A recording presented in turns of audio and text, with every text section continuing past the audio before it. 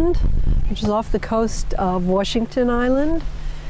And it's Wisconsin State Park that's wonderful because it has no electricity, and it's just once you're here, it's kind of a very isolated, beautiful place to be. And I've been coming here every year for maybe 16 years.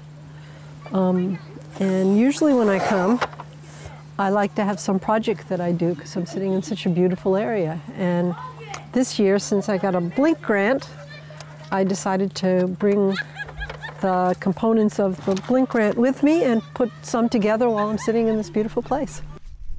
For about 2 years, I found myself absolutely fascinated with collecting just the faces of flowers. Not the rest of the foliage, but just the faces, sort of like this. You can see it here. Mm-hmm. And I collected hundreds, probably thousands of these images, and I wasn't sure what I was going to do with them. But when I was out in San Francisco in February, I kept on seeing they had all these little construction flags that were 4 by 4 inches. And I began to imagine my flower faces on those construction flags.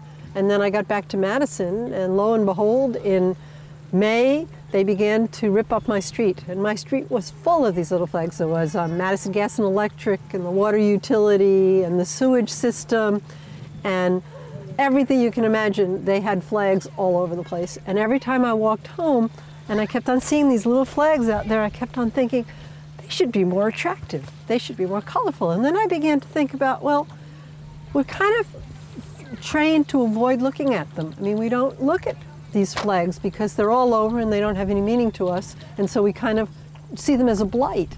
And I began to think, no, maybe they shouldn't always be a blight. Maybe they should be something, well, like to delight.